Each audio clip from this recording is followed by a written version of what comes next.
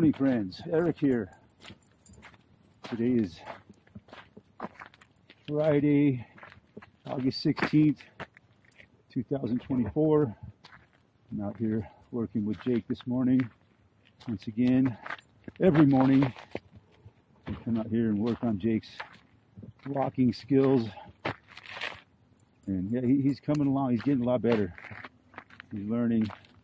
It's still a struggle. He's still not where I want him to be as far as walking, but you know, it's a lot of patience. It's consistency, just never letting him do that. Whenever he does that, he gets corrected.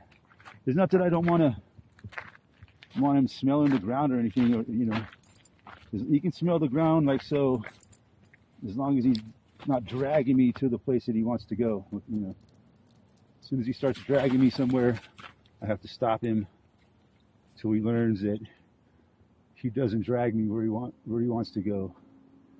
Yeah, he can, you know, casually walk over there, or, you know, nicely without dragging me.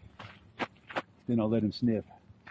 But if he insists on dragging me, I'm not going to allow him to sniff.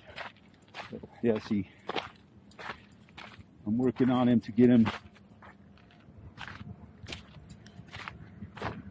where I want him. He's walking a lot better, but I don't want him walking right where he's at right now. I want him to stay right by my side.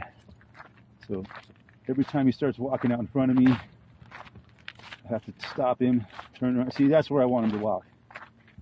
But you see, he wants to go and turn around and walk the other direction, but I'm going to make him walk this way until he starts walking right, and we'll stop. When I stop, I want him to stop right next to me, exactly when I stop. So then I'll walk this way a little bit and stop. He stops. That's good. So then when we start walking in the normal direction that he wants to go,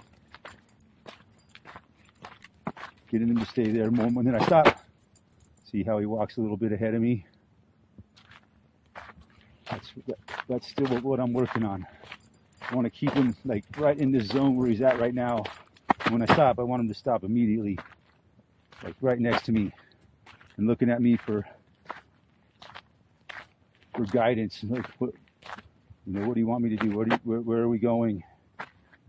So yeah, it's just unbelievable how much patience and consistency and, you know, just sticking with it. And just, you know, you want to give up, but, you know, then you start seeing, you know, it took me about almost 2 months before I started really getting some results with him.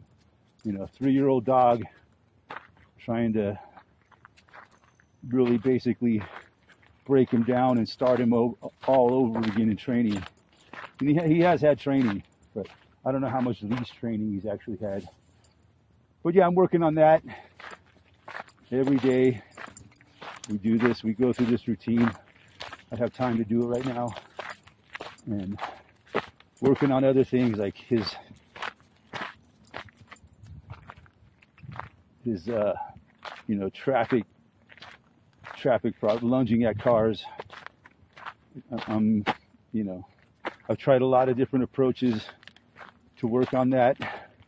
And my latest approach that it seems to be almost working, it's starting to work, is I just have to get very, very physical with him. I have to really grab him, hold him, lift his legs up off the ground. And now I'm yelling at him real loud. When he goes to lunge at a car, I yell, "No!" like really super loud, so that he puts his attention on me. So I'm going to keep trying. Every time he lunges at it, I grab him with my hand on his harness there. I'll grab his harness and yell, you know. But I'll grab his harness, and if he doesn't show any sign of lunging at the car, I say, "Good boy, Jake, good boy." But as soon as he starts making a motion that he's going to lunge at a car, I yell at him as loud as I can, so that his attention comes to me. And so we'll see if that works. You know, it's, I've tried a lot of things over 2 months, mostly just tried jerking on him, and it's a battle. So I'm working on that. Another thing I'm working on with him is, you know, dog aggression. He's still showing, you know, he's still aggressive towards dogs. And now my new approach with that is, as soon as he starts showing aggression towards a dog, I grab him and just pin him down. Just pin him down on the ground and hold him there. Just hold him there until he relaxes. You know, or the other option is, as soon as he starts showing aggression, I just try to instantly remove him from the situation, and then when he relaxes, you know, bring him back into the situation and try to you know, let him get back, look at the other dog again, and if he acts nice, you know, I'll let him be in the area with the other dog. But as soon as he starts showing signs of aggression, I'll either pin him down on the ground till he relaxes, or take him outside again, take him away from the situation. And so, you know, I'm working real hard with the dog because I want to create the dog that I want, you know, and he's not the dog that I want. So it's going to take me to make it to create that dog. And, you know, I want a dog that I can bring around other dogs, and I can trust him not to get aggressive, you know. And that's going to be real tough to do, you know. It's going to take a lot of work, and I don't know if I can do it. I don't know if it's even possible, but I'm going to give it my best effort, man, because I want to, you know, I want this dog to have a great life. He's only 3 years old, you know, and it's not, you know, like I said, it's hard to teach a new dog new tricks. Old dog new tricks. 3 years old is not old, but he's, you know, he's pretty much set a lot of ways. He's set in his ways, and it's just now I gotta break him back down, kind of like they do in the military. They break people down and then they rebuild them into the soldier that they want. And so yeah, I'm gonna keep working with Jake. It's been almost 9 weeks I've had him, and we'll see how it is. I'm hoping to build the perfect dog in 6 months. We'll see if I can do it. Anyway, that's my Jake training. Okay, we can go over there now. My Jake training update here, and I'll keep updating you guys because I think it's kind of interesting how, you know, it's not just training Drake. I'm learning how to train. I'm training myself. You know, that's what the Disc Dog Whisperer says, right? Loving dogs and training people. That's what it really is. People that have bad dogs they got no one to blame but themselves, because they're just lazy dog owners, and they don't want to put in the effort that it takes and be consistent with the dog. You notice that I'm consistent with him. You know, every time he does something I don't want, I have to correct him. You know, and that way he knows. That's the only way he's ever going to know. No matter how much work it takes, you have to continue to be consistent and just not give up. Anyways, that's what I wanted to talk about today with the Jake training video. And yeah, I think if I just keep working, we're gonna create the perfect dog here. Anyways, thanks for watching. We'll talk to you guys soon.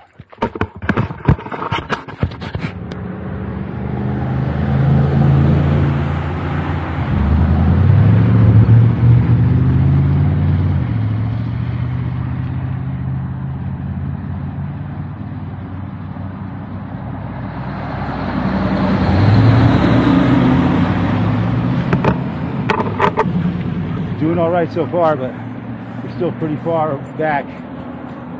Jake.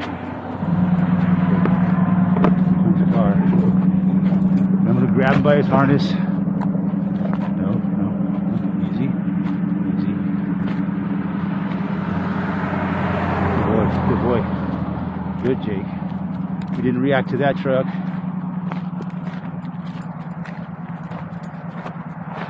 Hopefully my approach might be working. Didn't react to that car. Normally, recently he would have done that. But I think my approach is starting to work. So, grabbing him, lifting him up, and yelling as loud as I can to take his attention off of the cars going by. And that's one, you know, that I had to try something different because what I was doing just was not working. I thought maybe just, you know, consistency of walking on the highway every single day. You think, you know, he'll get used to the cars going by. But at 9 weeks, he still hasn't. But this morning was the first time I tried the approach of yelling real loud. And you saw that two cars went by and he didn't really react to them too much. So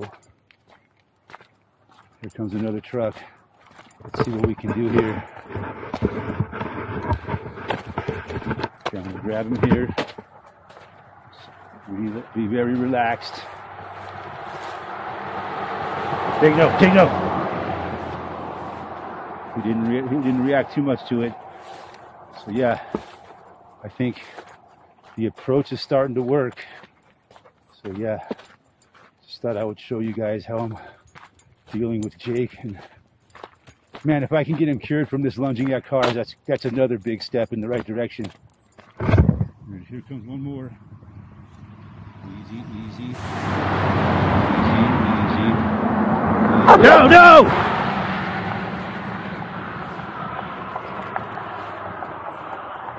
Yeah, he reacted that time. Not as bad as he used to.